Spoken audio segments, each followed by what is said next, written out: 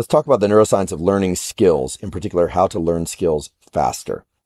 There are 4 steps in motor sequence generation, which is just fancy language for how to move our limbs in particular ways. We have upper motor neurons. Neurons are just nerve cells. Those are in our brain in an area called the motor cortex.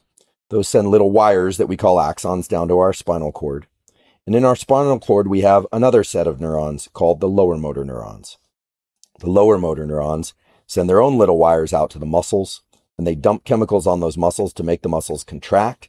And muscles, of course, move limbs and body segments like our torso.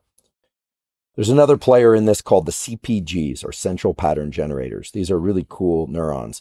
They are clusters of neurons scattered throughout our spinal cord that can control rhythmic movements that we already know how to perform. So if you already know how to walk, dance, play tennis, run, your central pattern generators are handling those, and they handle that without the involvement of the upper motor neurons.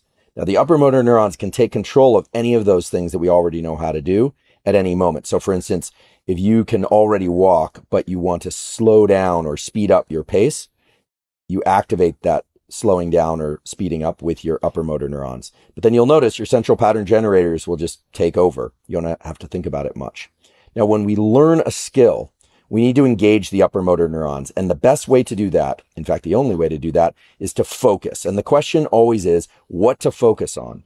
And that answer is made simple by the neuroscience literature that supports that error recognition, focusing on your screw-ups, activates the frontal cortex areas that cue up focus, increase focus, and lead to heightened activation of upper motor neurons that then generate more powerful communication through these circuits that I'm describing.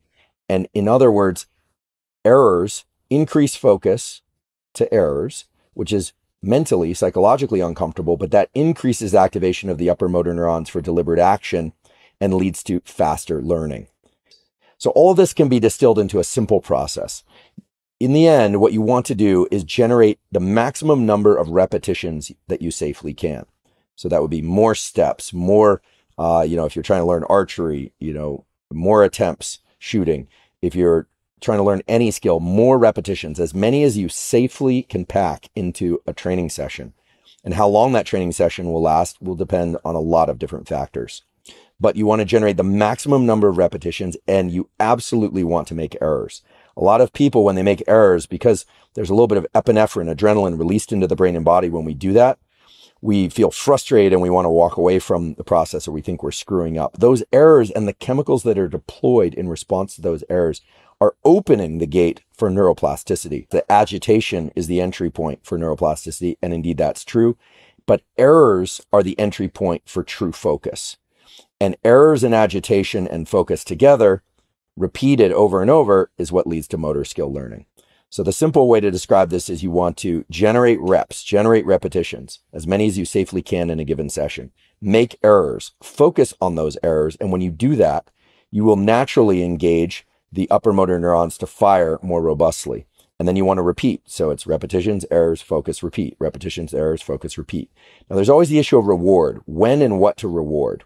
Well, rewards come in the form of chemicals that are released subjectively, right? When you perform something correctly, there will be a release of the neuromodulator dopamine, and that will help reinforce whatever circuit preceded the activity that came right before the success, before the dopamine. But if you reward every trial, then it doesn't work as well. Do what the casinos do what the people that control gambling do to keep people going, which is intermittent reward. So say you perform something successfully, you might want to reward that. You might want to reward the next one and the next one as well. But every once in a while, you want to leave out the rewarding of a successful trial, of a successful performance. That could be a whole game. It could be one repetition. And what do you do instead? You get right back into more repetitions. This is really the key to reinforcing this whole process. Intermittent reward is very powerful and it works very well, which is why the people that control gambling use it, and it always works out in their favor, at least on average. So that's learning skills and how to learn faster using the neuroscience of basically neuromuscular junctions and all the other stuff you might have heard of in the neuroscience literature. I've tried to make it as simple as possible. And as always, Thank you for your interest in science.